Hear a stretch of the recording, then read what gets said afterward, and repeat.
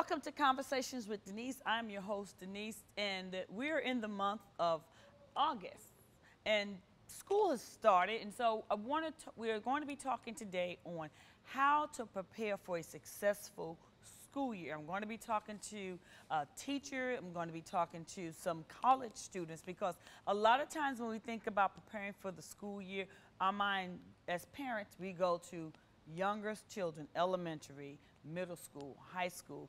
But there's some preparations and there's some things that even those who have just graduated need to prepare in going into the college years and starting a new, I guess, era, new in their life concerning education. So we're going to be talking to a teacher who's going to give us some good tips on what we as parents can do, what we as a community can do, what we as an overall can do to help prepare our children for a successful school year. One of the things I know most importantly is that our children need to read more.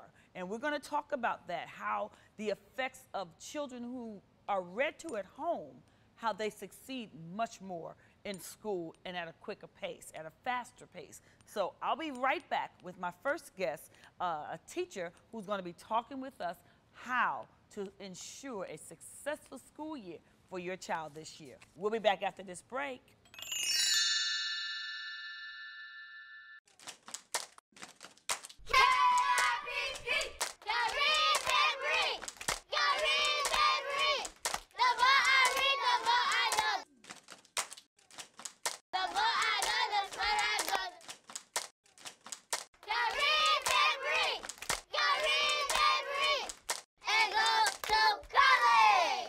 KIPP is now enrolling kindergarten for next year. To apply, call us or visit our website, kippjacks.org.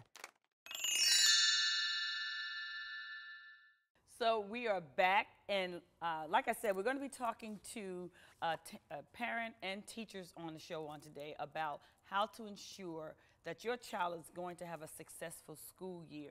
And my guest on today is Ms. Courtney Mills. She is a high school math teacher as well as a parent. So, welcome to the show. Thank you.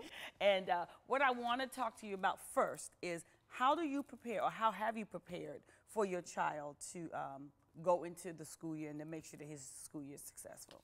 I focus on things that can help him in life, like respect, being able to focus, knowing how to treat children, adults, and interact with them. I think that's very important, just a foundation for him to have as he grows. As he grows. What grade is he going to? Kindergarten. So it's a fresh right, a huge transition. Was he in like daycare or preschool before? Yeah, daycare. He just did VPK. Okay, so now he's going to a structured environment, because I heard you use the word structure, because I know coming out of like a VPK and pre-kindergarten is different, because now you're doing the ABCs, you're reading. And they start testing them in kindergarten. They start testing them in kindergarten. Oh gosh, okay. So giving them foundational structure, respecting others, getting along with others, that's part of. What about as far as prepping them with schoolwork? Did you do any reading? You do any math? Or yes, I have workbooks at home, and I also, the internet is very, very beneficial. Okay. So if you just go on Google and type in ways to help a kindergartner or kindergarten activities or whatever grade your child is in, you can look up things online and print them, or either just write them yourself. And you did that before the school year? Correct. And like he's doing that now. Oh, he's doing it, and that's what a lot of parents don't do. I think that we think, well, parents say, well, we're sending them to school to learn, but we don't send them in with the tools that they need when they get there, like respect, like structure, knowing how the basic stuff, or having some type of introduction, especially when they're going to kindergarten or elementary grade levels, so that they're not going in kind of cold, or going into an environment, if it's a new school, if it's a new grade, everything is new to them. Yes. And so you have to prepare them as parents. Now, on the flip side, you're a teacher. Yes. You're a high school math teacher. Yes. What are some of the things that you do, or you're going to be doing, to ensure that your students have a successful year this year? One thing I did this summer, they do provide workshops, and I think that's something that a lot of teachers don't take advantage of. because I learned a lot about building my relationship with my students. It's very important because if your student doesn't respect you or trust you, there's a huge barrier. And so it's hard for them to focus or to learn, or if you're telling them, you know, you should do this, it's going to go over their head. But if they have that trust and respect and you build that relationship, it's easier to get them to focus to do what they need to do. So I think that's very important. So as a teacher, you prepared by actually educating yourself to some degree. And so you didn't just like hang out all summer. Not with a pre-kindergarten or a kindergarten, I know. But so as a teacher, you have to as well have some kind of tools, preparation. Because you're dealing with what grade levels? 9 through 12, I teach all grades. So you have a variety of personalities. Some are all in the same class. Like I might have a class with 9 through 12th grade in that one class. And you teach the same subject? I have 4 different subjects. Okay. So if you have a 9th and 12th grader in the same class, they're learning the same thing? Yes, ma'am. Okay.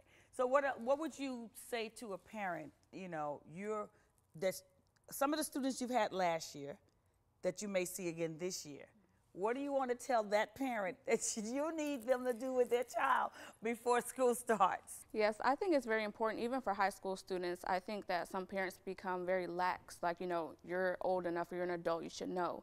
But they still need that assistance in staying on track.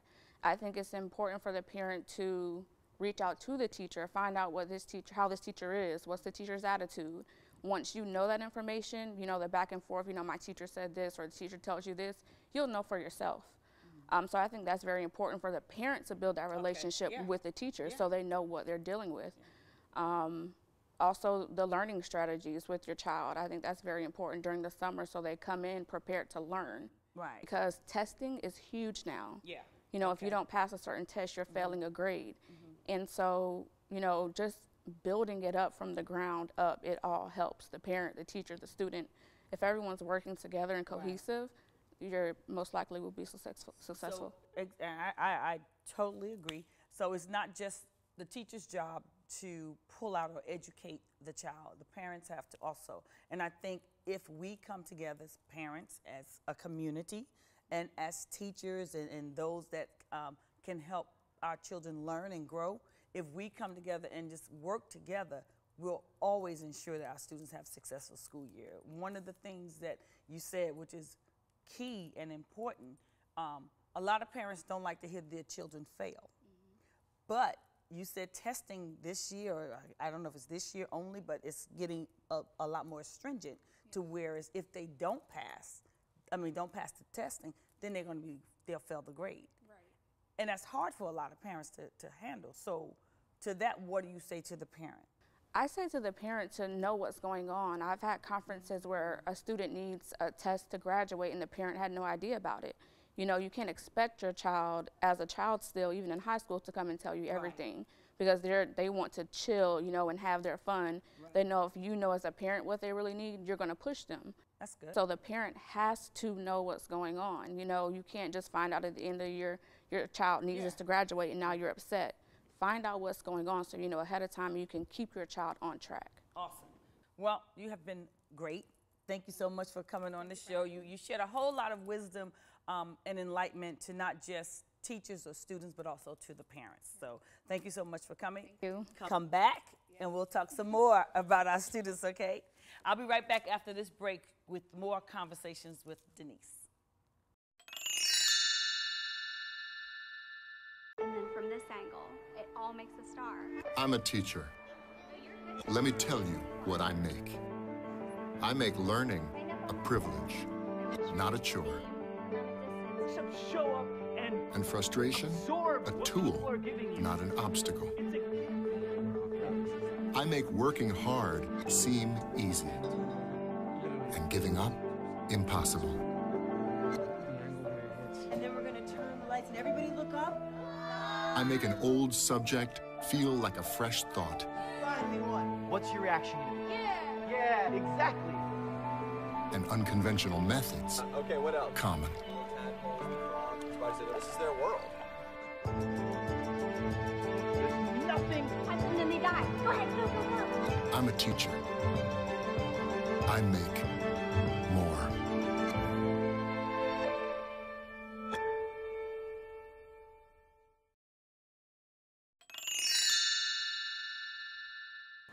Okay, so we're back and we're talking about how to ensure a successful school year. Spoke with some teachers earlier in reference to how to plan or help our children plan a successful school year. But I'm kind of moving away from the elementary and high school grades right now. I want to introduce to you my next guest. I have with me Miss Unique Jackson and Mr. Jamal Ajuman. Did I get it right? Yep. Very good. Okay.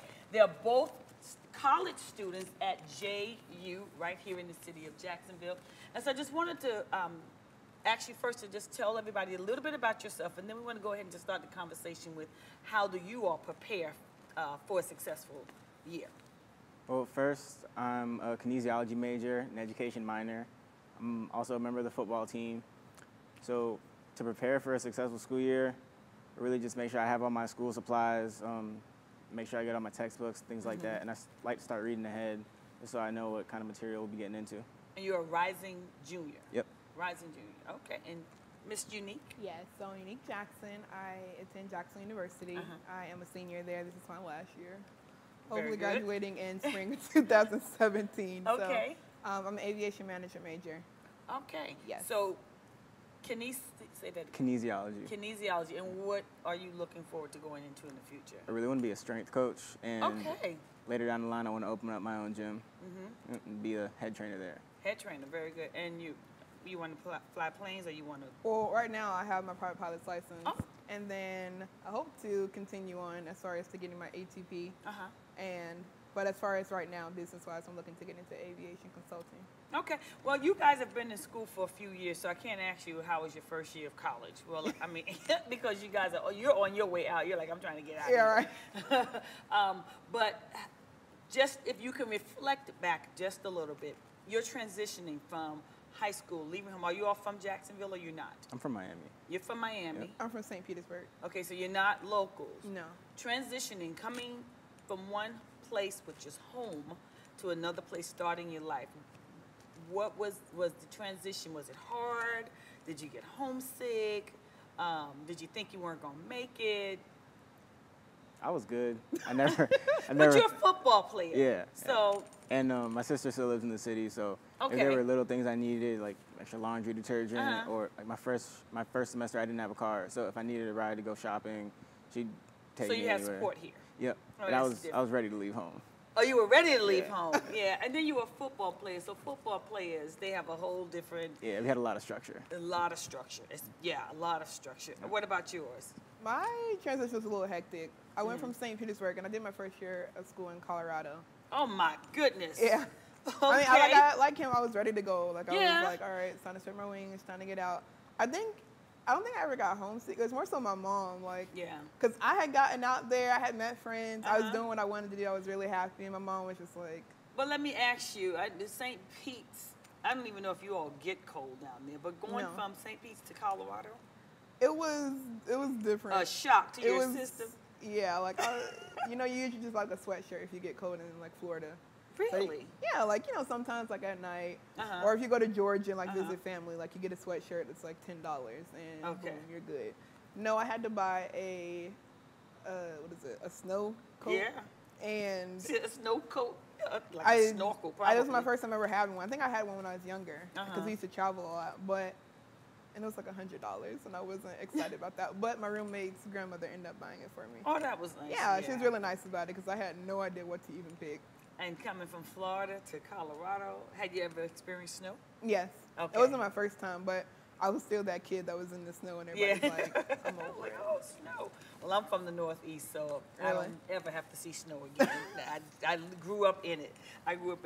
So life after high school, you guys were ready to go. So that made, I guess, a big difference with leaving, going away. You had support here. Yep. When you got to college, was the experience on campus what you guys were expecting?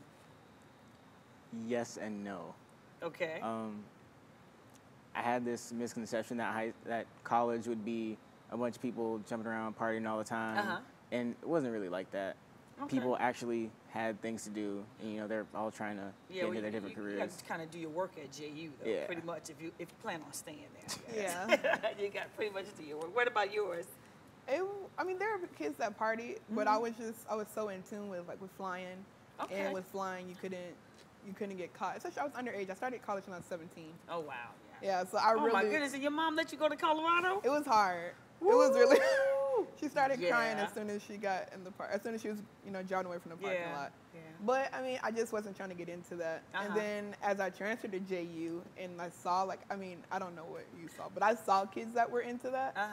And I mean, it's kind of enticing a little bit, but you're like, okay. Yeah, I need to do what I need to do. Yeah. What about how old were you when you got your pilot's license? I was 18. You were 18. Okay, so you've been flying for a little bit now. Yes, ma'am. Okay, and I mean that's amazing. What major changes did you guys have to make? I know you did going to Colorado with the snow thing, but as far as you're saying, you came on campus and you kind of saw that there's a group over here that's kind of like, partying, hanging out, and not really doing what they need to be doing. Was it hard for you to kind of draw that line, or were you guys like you are now focused? I think I've always been focused. I think just the major adjustment was making sure I was mature enough to know what I wanted to do and to hold myself accountable and responsible to do what I want to do, like getting up out of bed early to go to classes or making sure I got breakfast, just taking care of myself and getting what I need to get done. And I think that's something that a lot of teenagers need to hear going from high school into college. I need to take a break, but we're going to come back. I'm going to finish talking to Unique and Jamal, and I think this is a great conversation. We'll be right back after this break. Morning, Gary. We are GetSchooled.com. You want a college education, don't you? You know you do. Yeah, but I don't know where to start. That's why we're here. We're free, handsome. I think we're breathtaking. And here to guide you through every step of the way, starting with attendance. Gary, financial aid forms. Biology homework, G. I got this. Is that brand?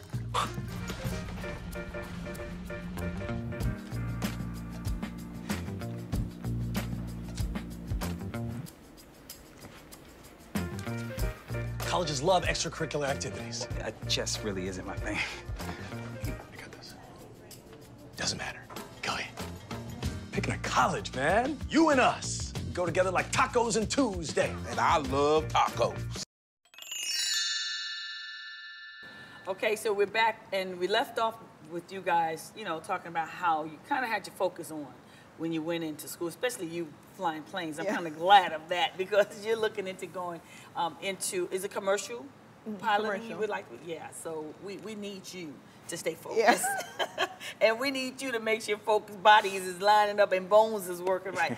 I wanted to ask you guys, are you all paying for college out of pocket or your scholarship? What is it? Because I know JU is expensive. Yeah. It's a great school, don't get me wrong, but. I got a great financial aid package, and I'm also an RA, so I don't have to pay. So you're not, these guys are great. And what about you? I pay for it out of pocket. You pay for it out of pocket, Yes. So you feel like me, I pay for my sons, so I understand. Yeah. This is a hard question, but I'm going to ask it because sometimes people will say, well, I don't know. Do you think that, because you're paying for it, do you think that you're getting the education that you're paying for? I believe so. Yeah. I believe in order for you to get the education that you pay for, you have to put into it. You have to put into it, okay. I think now that I've done an internship and I've left school for a year to complete the internship, I look at college differently. Where'd you do your intern? Wyoming. This is a traveling girl, I tell you what.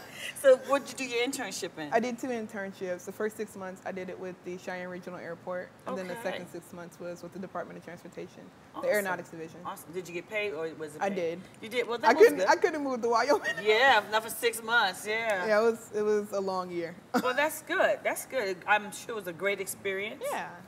Great experience. And you said you have a great financial aid package. Yeah. Although I don't pay, I still think it's a really good experience overall, not just with the education, just with the on-campus life, all the assistance that we can get. We have tutors, we have a good academic support staff, so if you need help picking classes, we really have everything we need. And we get the hookup for internships. That's so good. It's great. And you're an RA.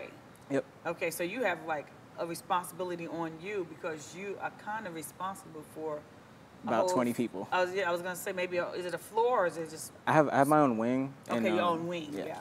So how was that experience?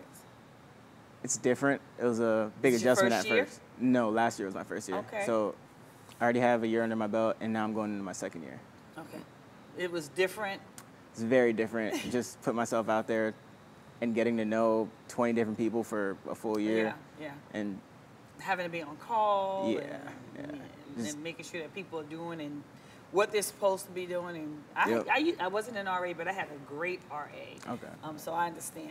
How are you guys preparing for your future when you leave? You're on your way out. You said 2017 spring. I don't want to leave yet. You don't want to leave? I mean, I'm excited to leave because I'm excited to stop paying for it and then get paying the loans. But I mean, it's kind of a safety blanket if you think about it. I was going to say, and some people say, well, I'm not ready to adult yet or to be adult. Yeah, adulting, Adulting, yeah.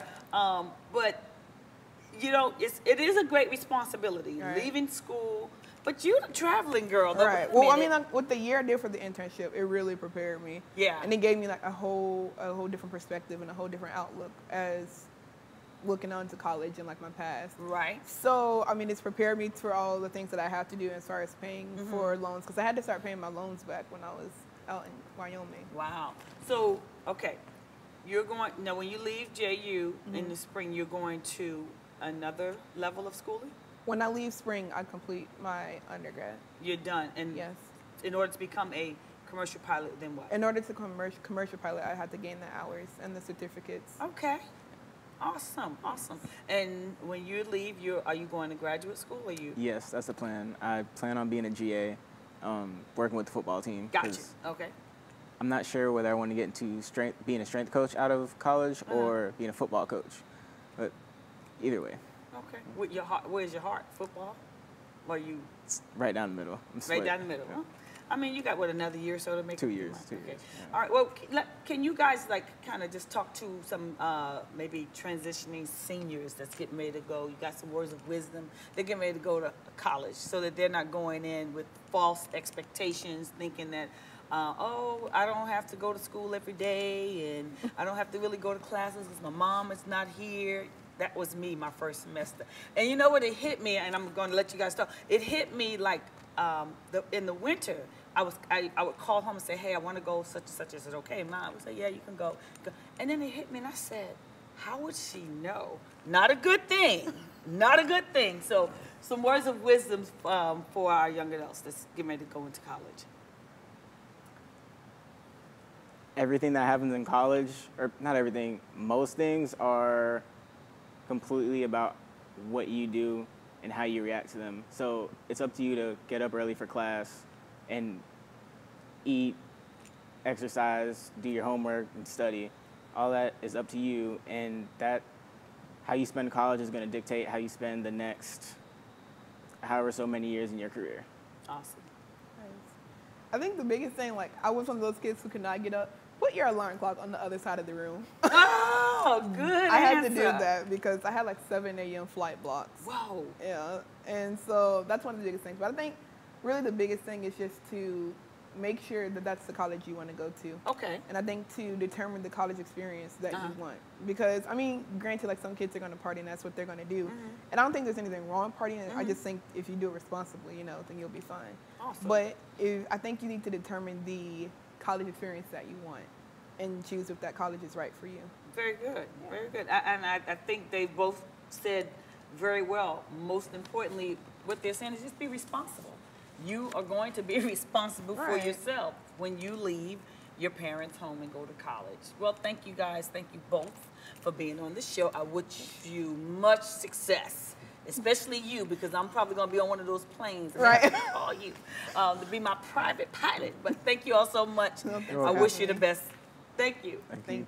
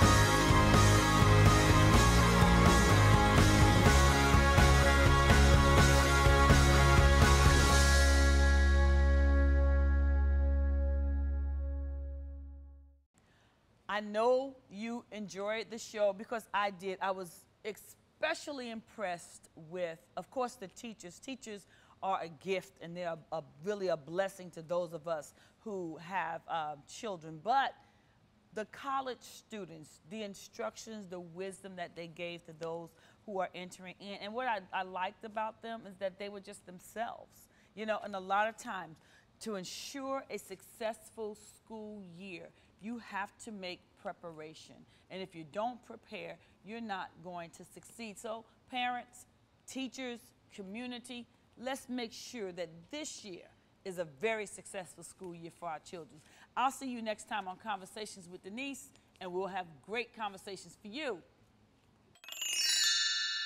Thanks for tuning in. I hope you've been enjoying the show so far.